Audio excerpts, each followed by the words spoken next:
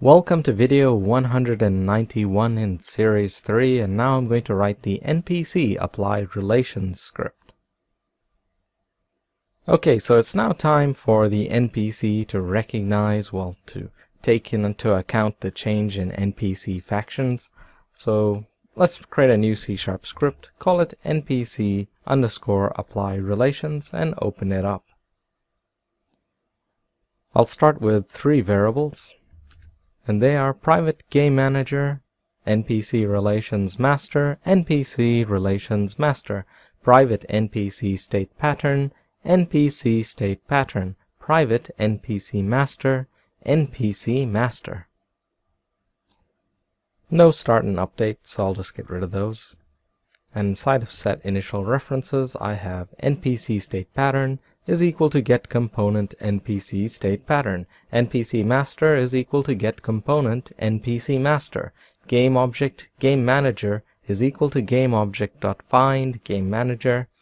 NPC relations master is equal to game manager dot get component game manager NPC relations master. Okay, now I'll start writing the methods. So I'll start with the last one, and that is void check that my follow target is still an ally, and pass in a string, it's an array, enemy tags. So I've written a comment there. For example, if the player becomes an enemy to this NPC's faction, then they should no longer follow the player as their leader. So let's go through the code then. So basically, if the player is an enemy and their former allies were following them, then obviously they shouldn't follow anymore, and that applies to other NPCs as well. So inside of that, if NPC state pattern dot my follow target is null, then return. There's nothing to do here. Otherwise, if enemy tags dot length is greater than 0, for each string e tag in enemy tags, if NPC state pattern dot my follow target dot compare tag e tag, NPC state pattern dot my follow target is equal to null, break. So that's it. So we're just checking the enemy tags that are present, and if any match the follow target, it means that our follow target is now, which was once our ally, is now an enemy, so drop that as a follow target. Okay, next method to type in is void apply site layers, pass in string, an array, friendly tags. And I've written the comment so that allies of the NPC will not block their vision. So when you have new allies because of dynamic factions, the site layers of the NPC should be updated, otherwise it's not accurate anymore and their potentially new allies could be blocking their vision. So NPC state pattern dot site layers is equal to layer mask dot name to layer everything. So I'm just saying, to begin with, just set the site layers to everything. If friendly tags dot length greater than 0, for each string f tag in friendly tags, int temp int is equal to layer mask dot name to layer f tag. NPC state pattern dot site layers is equal to this tilde 1 bit shift temp int, and this or as well, 1 in bit shift left, again layer mask dot name to layer, and ignore raycast. So what this is going to do is it's going to invert from everything to just have each of these as they're flagged. So each of these temp ints, they'll be converted to a 1. And also ignore raycast will be put in there, so that is so that it doesn't detect things that should be ignored. Okay, so I've got another method to do, another method to write. Yes, it is very funny looking code, but I guess that's just how it is. And even after so long of writing this sort of code, it still makes no sense to me. I just write it and just know what I'm writing. Alright, next is void set my relations. So finally, let's do this. If NPC relations master dot NPC relations array is null, then return.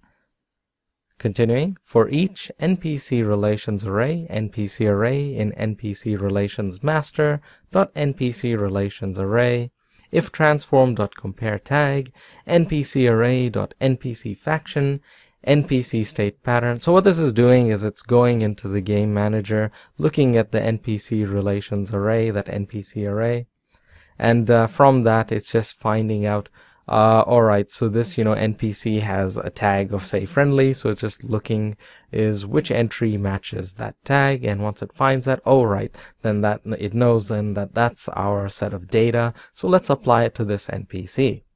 So npc state pattern dot myFriendlyLayers is equal to npc array dot myFriendlyLayers.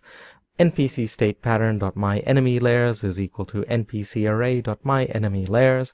npc state pattern dot myFriendlyTags is equal to npc array dot myFriendlyTags. npc state pattern dot myEnemyTags is equal to npc array dot myEnemyTags.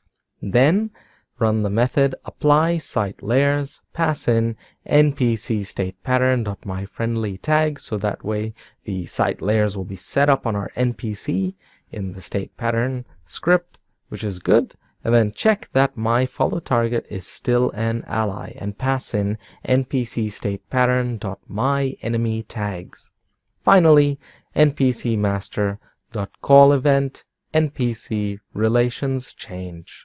And this event here, which I'm calling, is important for gun input script, so the NPC gun input script. So I just went and had a look at that, what that was for again, and I see that is for applying the layers to damage on the gun itself. So once this event is called, the gun will pick it up and will apply the appropriate layers for damaging. Okay, we're not finished yet. We've just got a little bit more to add. The methods are done.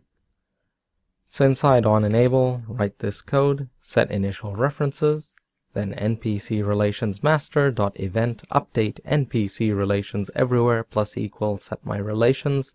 So subscribe to that event basically, and then invoke set my relations. Of course, make sure the spelling in case is the same, comma after 0.1 f seconds, and that is so that the npc state pattern on the npc has had sufficient, the NPC array on the game manager has had time to be set up in the first place. So then the NPC state pattern can retrieve that data.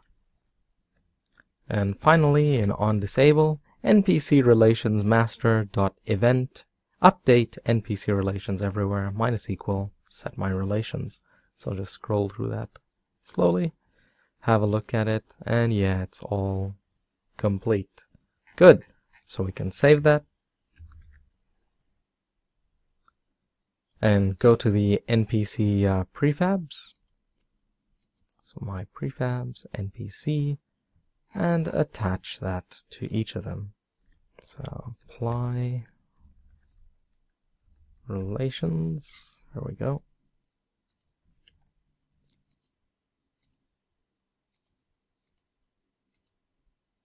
Good. So I'll save that. And now we should see that automatically set up properly. So if I just use this as an example, set the site layers to nothing and the enemy layers to nothing, and then hit play. Let's see what happens. Alright, there we go. So the ranged ally gets set up properly. So it is now working. The system is working. You do have dynamic factions at this point, but there's still a bit more work to do. We need a UI so that we can actually just look at it and see it easily. But the basics are now here, and you have a dynamic faction system, and we just have a couple more videos to just tidy it all up. Alright, so that's good stuff. Anyway, thanks for watching, and I'll see you later.